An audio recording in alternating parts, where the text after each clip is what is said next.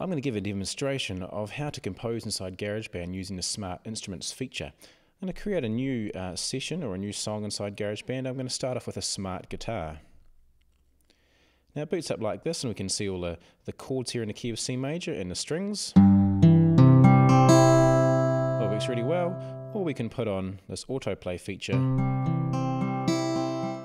and hear some nice chords like that. Now we're in the key of C major, so it's given us the chords of C major. We've got chord 1, C major, of course. We have chord 4 and chord 5, which is G. In addition to those 3 primary chords, we also have the minor chords of chord 3, E minor. We've got A minor, chord 2, which is chord 6, so we have chord 2, D minor, and also the very common flat 7, B flat, and that could be good for our bridges. The B diminished, I wouldn't worry about that. It doesn't get used very often in a lot of pop songs. If we want to change the key, we can just click on a little spanner at the top there, and we can see we can change the key to whatever key we want. We're going to stay in C major for now. Okay, so when I do use this with students, I encourage them just to start experimenting and playing around with a different chord set to see what they like. I like it that GarageBand layers out 8 bars across the top of the screen, because that's usually a common number of bars for them to be composing in as beginner composers.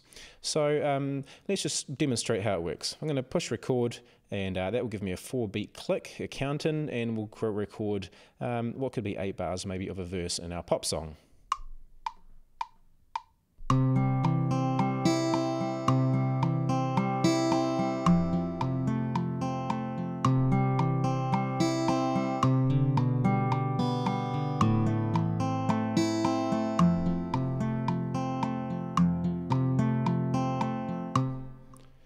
And here we go. We've recorded 8 bars in. We can see what this looks like with MIDI by clicking at the top here. And we can see it all there. We can even edit the MIDI inside GarageBand in the iPad if we're not too happy with it. We can double tap it and click on edit. And we can see all the MIDI notes there that we can click and drag around, touch and drag around. I'm not going to do that for now. We can see that we've got our recording here. I can go and add some keyboards to it as well, and I might just do that now. I'm going to create another smart instrument. Click on Instruments. Let's do a smart keyboard. Let's see what we have here in terms of our autoplay options. That'll do. So let's give this a go. Let's go from the beginning and play in the same progression.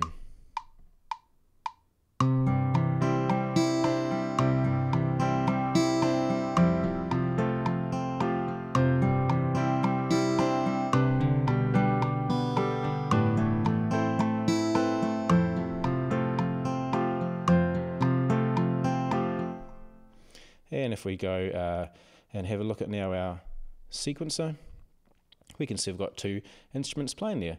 Now, if some of the MIDI hasn't gone in quite right, because I may not have touched them at exactly this correct time, so the chords change on the bar, we can edit inside GarageBand on the iPad, or we may want to chuck it into GarageBand on your laptop, on your computer, where it can be a lot easier to edit all the information, and of course it might be easier for you to work with if you're recording audio along with it as well.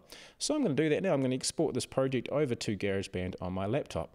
So I'm going to click on My Songs. It's going to save what we've got here.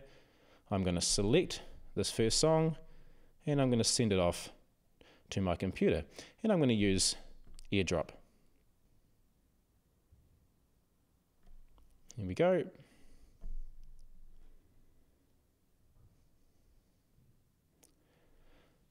Now if we look over on my laptop, we can see that this has now appeared inside GarageBand on my laptop computer.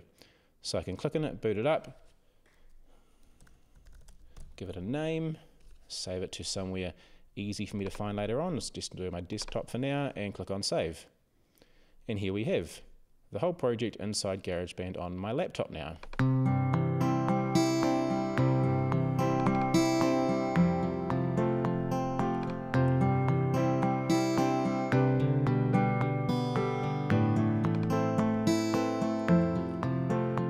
We can do everything we want to edit it, record along, and do other things.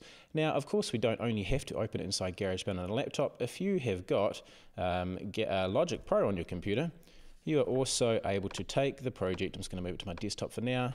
Right click it. I'm going to open this with Logic Pro. And we can see the song that we started off using, creating on the iPad with the Garageband app is now inside the fully functional, fully professional recording environment of Logic Pro.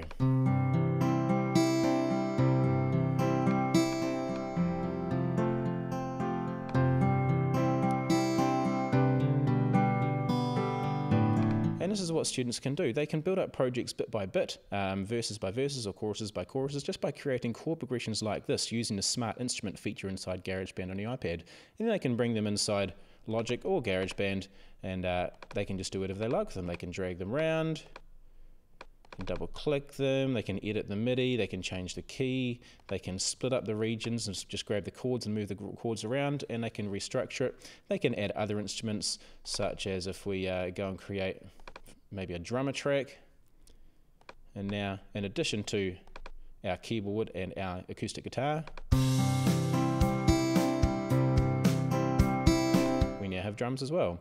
So this works really, really well. I encourage you to play around with this with your students and use it as a real good compositional tool, just to illustrate how Roman numerals works within key structures, and also encourage them to create a whole lot of different types of verses and choruses in given keys or keys that they choose themselves. I hope you found this helpful. The best thing you can do now is just open up a GarageBand on your iPad and experiment and create some cool progressions that you may be able to use in a pop song.